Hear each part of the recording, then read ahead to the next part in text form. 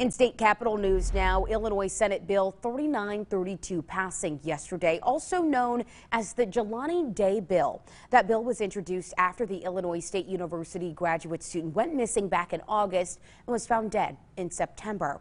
The legislation, authored by Chicago State Senator L.G. Sims, amends the Missing Persons Identification Act. It'll require the FBI to become involved after 72 hours if the medical examiner cannot identify the person.